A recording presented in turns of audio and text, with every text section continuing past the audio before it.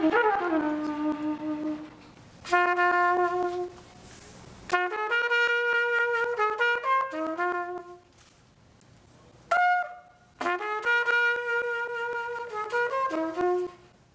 the moment, I don't consider myself a musician, but I did have really deep aspirations to be a musician when I was a teenager. I would dream about it and I would obsess over it, but I just couldn't take my ability to the degree I'd wanted, and it was very frustrating for me. So I abandoned it for many years. So I like to play it. I like refreshing the physical memory of it.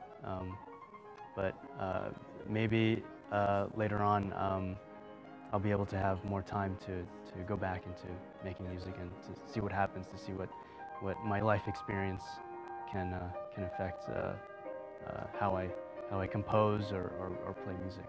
I think we were talking about this earlier, but maybe my art would sound like